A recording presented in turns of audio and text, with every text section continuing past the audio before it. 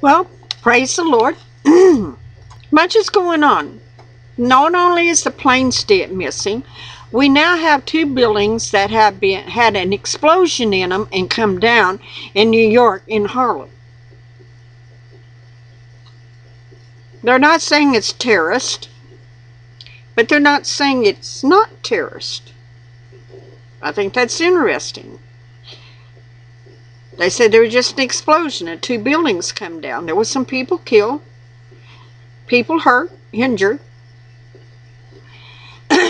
There's, there is so much going on nowadays. But Max happened to remind me of the Philadelphia experiment. Now, I don't know if all the people that are younger than me remember the Philadelphia experiment. They made a movie of it. They even had it on Sci-Fi one time. And I will put links down to where you can go read about it. Some claim it was a true event.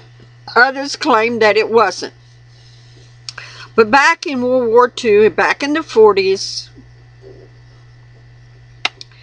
they were doing experiments. Not only America, but other countries trying to do experiments with time travel. See, that would be the ultimate war weapon. If they could get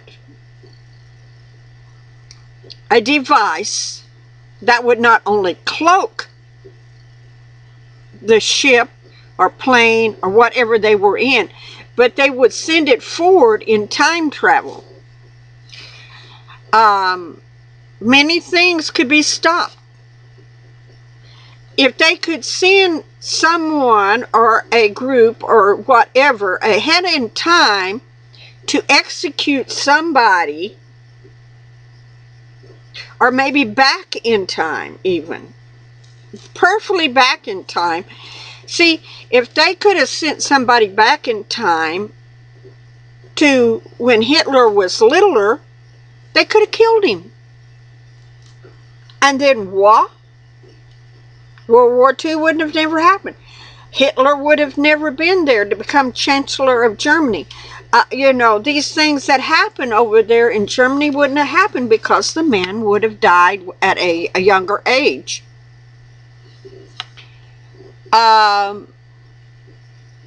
There's been many pictures, many speculations, if only we could have done this, or we could have traveled back in time and done that, or traveled forward in time and seen an episode that was going to happen in time forward. Then when you get back to your own time, then you could go kill that person or stop that event before it could manifest in the future. Grandiose ideals. Very grandiose. But did the Philadelphia experiment really happen? There are men that were on that ship. It was a ship that had time travel on it. It was in Philadelphia. It's called the Philadelphia experiment because it was in Philadelphia Harbor on August 1943. A ship 173 on the side of it had an experiment done on it, and it was sitting there in the Philadelphia Harbor. All of a sudden it was there, and then it wasn't there, and it was supposed to be projected up into the future, time travel.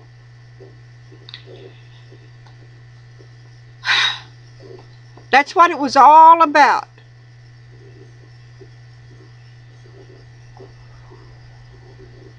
So, why would America want to do that?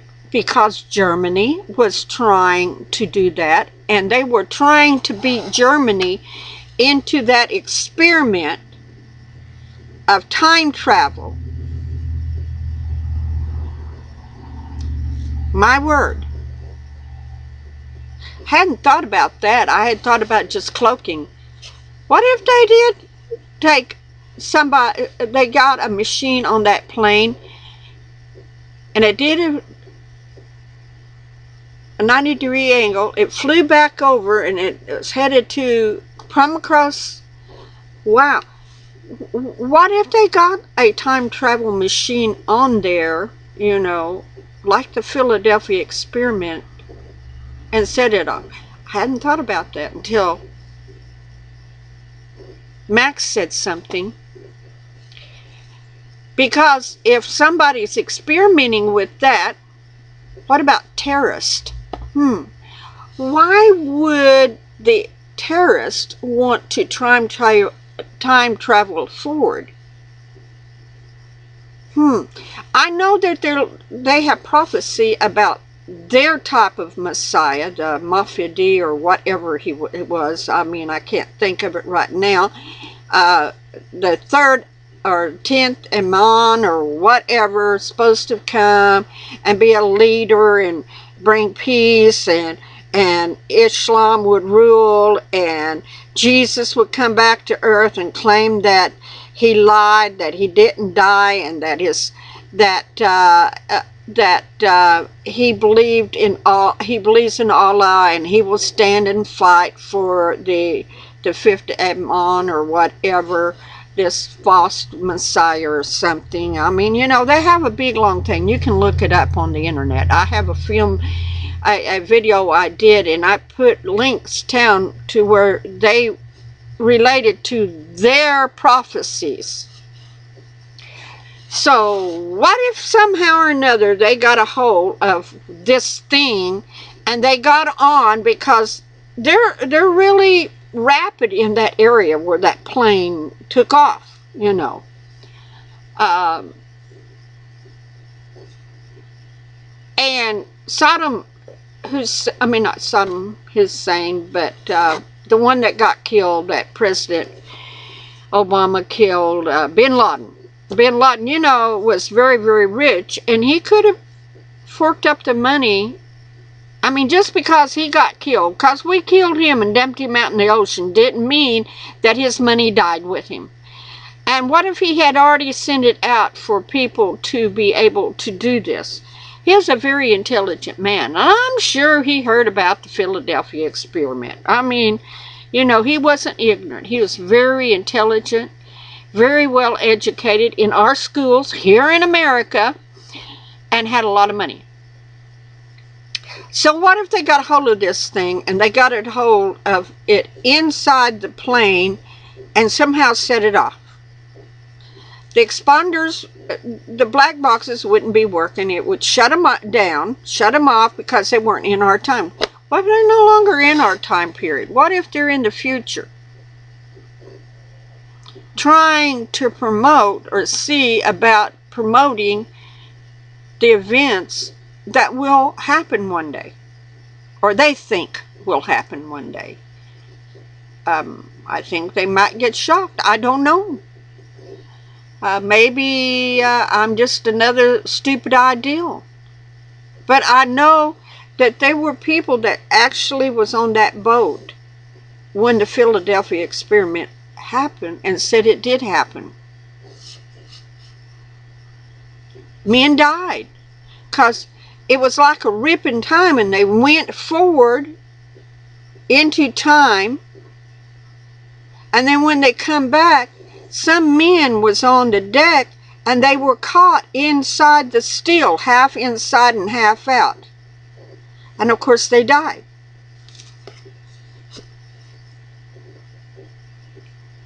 So, and I believe it's possible. I believe we have scientists that work on all sorts of things, even now. And you know what was so funny? Now, what if, no, that wouldn't have been possible, because in 1948 was when Israel became a state. I think it was in 1947 when out here in, we're supposed to have a spaceship crash out in Mexico. But what if they got technology from out there? From aliens. And I know some people don't believe in aliens. Well, I'm telling you, they're fallen angels, okay? They are fallen angels. It talks about it in Genesis. That come down. I mean, come on, let me read it. Not even mentioning the book of Enoch. I do believe that the book of Enoch existed in it. I don't know if it was from Enoch, but I think it was a history book about the time when that somebody wrote during the time when Noah was, before or during the time of Noah, and when the flood happened. And it says in Genesis 6, "And it came to pass, when men began to multiply on the face of the earth, and daughters were born unto them, the sons of God saw the daughters of men that were fair, and they took them wives of all that which they chose. And the Lord said, My spirit shall not always strive with man, for that he is flesh, yet his days will be 120 years. And there were giants on the earth in these days." Now, a lot of people say they were the Nephilim, that they were born from the fallen angels and the women in the earth in these days, and also after that, when the sons of God came in unto the daughters of men, and they bore children to them, and some become mighty men, which were of old, men of renown. And God saw that the wickedness of man was great on earth, and that every imagination of their thought of their heart was only evil contents. And it repented the Lord that he had made man on earth. It grieved his heart, and he said, I shall destroy man whom I have created from the face of the earth, both man and beast, and the creeping things, and the fowls of the air, for it repenteth me that I have made them. But Noah found grace in his eyes of the Lord. So Noah found grace because he had a pure bloodline. Some say that maybe his sons married women that were born from the fallen. I don't believe that. I believe that this bloodline had to be pure, because it would go down through the generations, and that's where Jesus Christ, Yeshua, come from. So there couldn't be any pollution of the fallen angels mixing their DNA with the DNA of Noah and his sons and daughter-in-laws and their children. It could not be, because this bloodline, this DNA bloodline, had to be a perfect bloodline all the way to when Jesus Christ, Yeshua, was born from Mary. So therefore, he killed, and he killed all the beasts. Why would he kill all the beasts? Because the beast is well known by the Greek mythology. If it was mythology, you would see half animals and half humans. So I believe there was experimentation going on even back in those days. So there's much has went on from beginning of time, and the fallen angels have been around for decades from the beginning. And the fallen angels are still here, because I truly believe that we call them aliens, because people don't know what else to call them. Because, see, they don't want to say they're fallen angels, because if you say, oh, the aliens are fallen angels, then you have to confess there is really a God.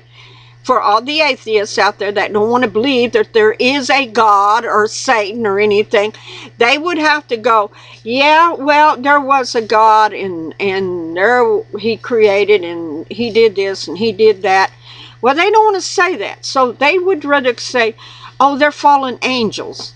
And scientists will say, kind of agree with them and say, and we're star children. We come from them. Well, I'm sorry, honey. One, Darwinism tried to say it come from an ape.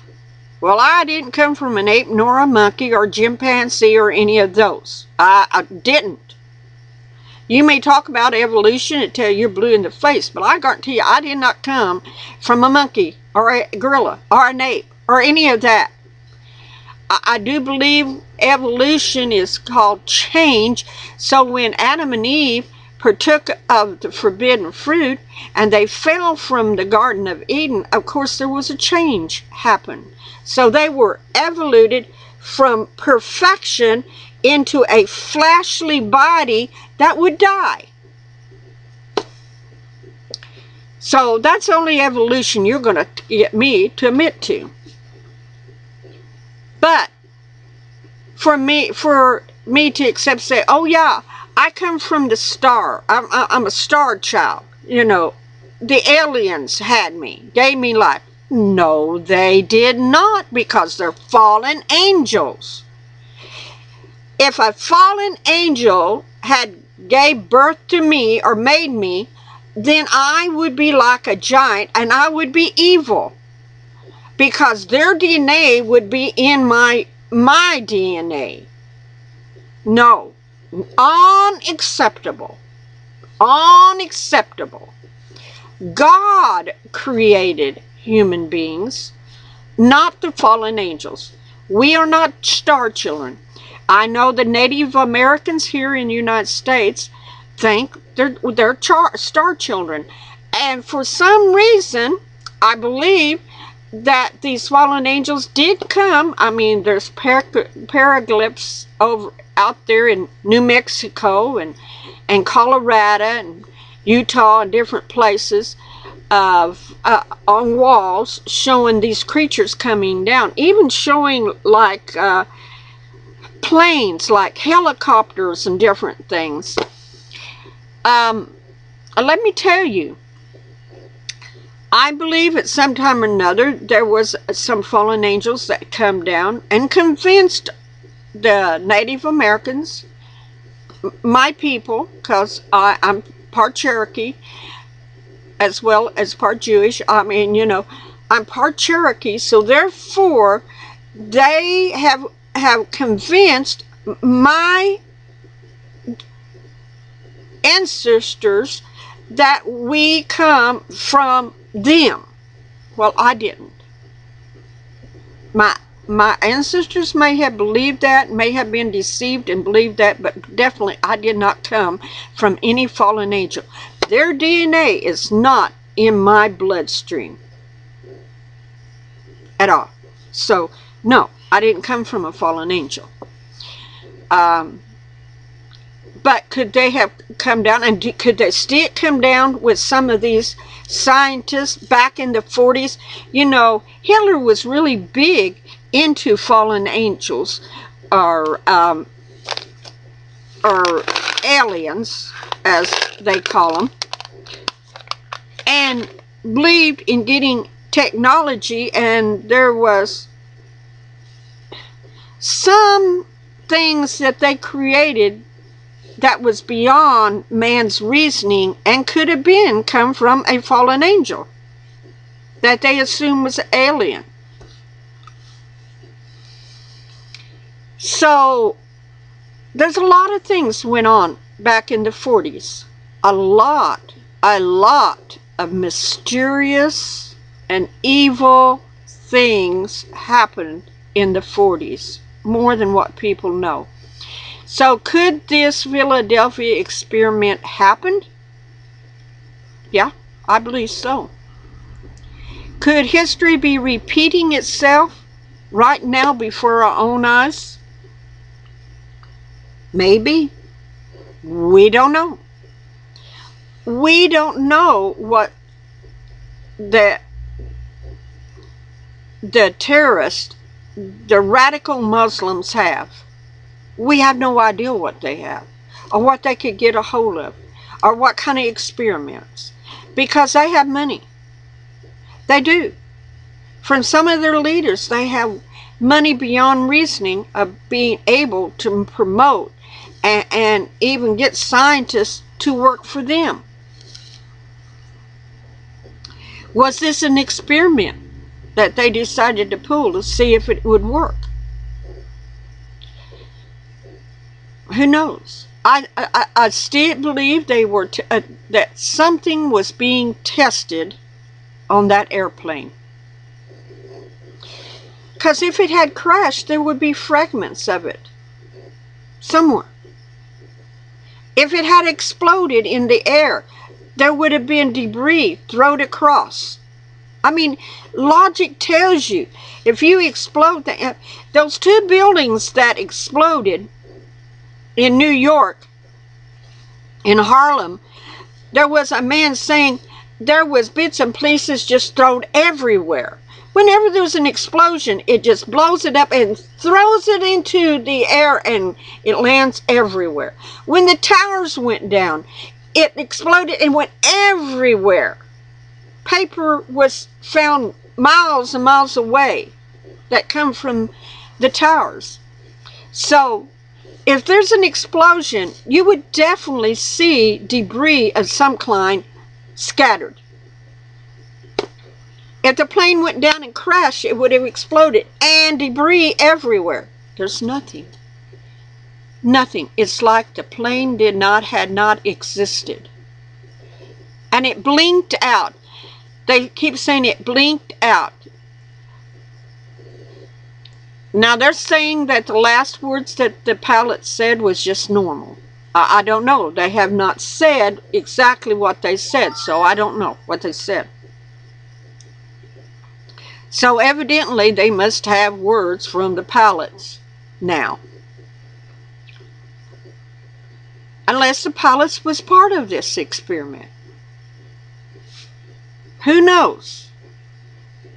Al-Qaeda and Hamas is really prevalent over there in that country, around in that country, so who knows what they believed and what they would be part of.